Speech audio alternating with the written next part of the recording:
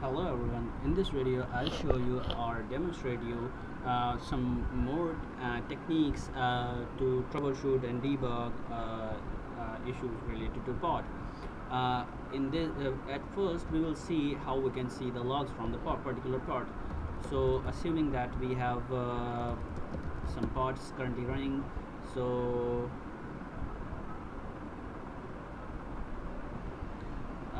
we have a pod called access deployment, and we need to see logs from this particular pod. So from here we can issue a command called kubectl logs access deployment. So we can see logs are reading from here. If someone says that we need to dump this particular logs and like someone asks to give or hand out logs of this any particular container, like we have access deployment pod. So what we can do to ship these logs to them in a file? Very simple method. What we can do is we can simply say kubectl get logs and pod name, and then we can say okay, I want to redirect to a particular file called access.log. So once we issue that command, everything which we were seeing previously will be dumped in this particular file. If I cat this file, so I can see the content running. We can see the content currently placing over here. So we can ship access.log to anyone who will be asking for us. So we can ship this file via email, via Skype, or via Google Drive, or any other method we choose to go. So this is one thing we can dump logs. So we have some pods which doesn't offers you logs stream through std error and std out. So what we can do is obviously these kind of containers are dumping logs to a particular file. So we can take example of one pod. Like we have a pod called airfinder data handler. So this particular pod is dumping its logs to a particular file. If I say kubectl get logs, so it won't show me the application logs. It only show me the Tomcat logs. So actually I need a instead of Tomcat log, I need a particular containers application container log, Tomcat application container log.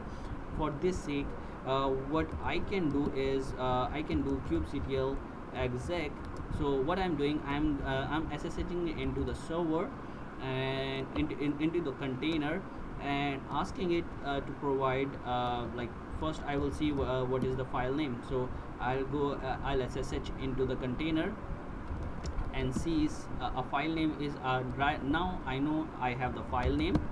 So what I can do is, instead of bash, what I can do is cat or tail space -f and the file name that actually the container has.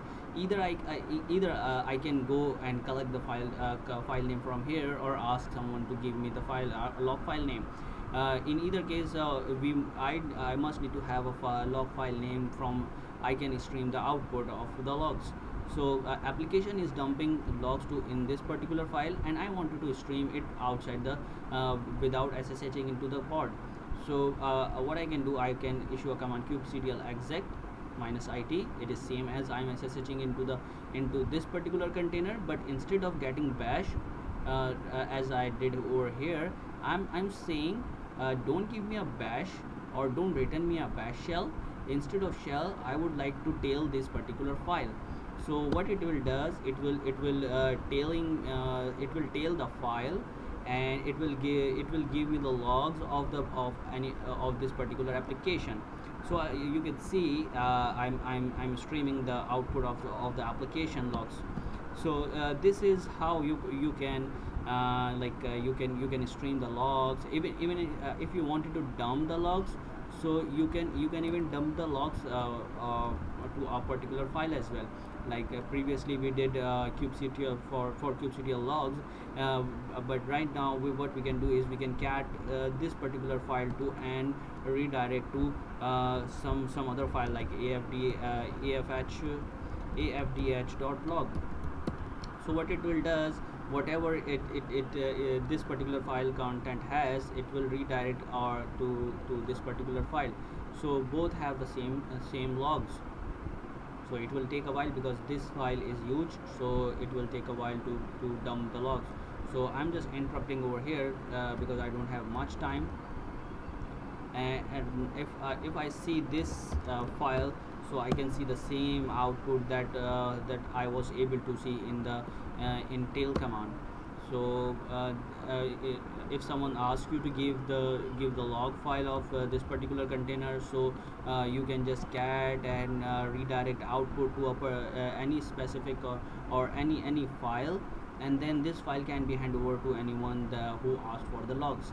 So we have more dig about the logs. If you wanted to change something within the container, but you need to ensure if the container is restarted, your changes will be lost. So it is not a good idea to change directly to the container. Like someone says, okay, we need to change some configuration in the containers. So that is never going to happen for persistently. Like if I have a container and someone says that okay, you need to change some configuration for any particular file, like you wanted to change something in the entry point.sh. So if I change entry point.sh, okay, sorry, typo mistake. So so this will not be persistent because if the container restarted, the changes will be lost. So the good idea to change anything, you need to update your Docker file or you need to update your deployment file instead of updating the container. So someone says, let's take an example of I need to restart my container, my application is not responding. So what I need to do I wanted to restart some of the services. Like I wanted to restart this particular container. My application is running and my application is hung, and someone says we need to restart the application. In Kubernetes case, we don't have a way to actually restart the service because Kubernetes is supposed to run the stateless applications. So it will allow it won't give you option to restart actually. What it gives you can just simply delete the container, and replica set behind the scene will spawn up another container on behalf of it. So if you wanted to restart NW tool, so what you can do is kubectl delete pod and the pod name, kubectl delete pod and the pod name.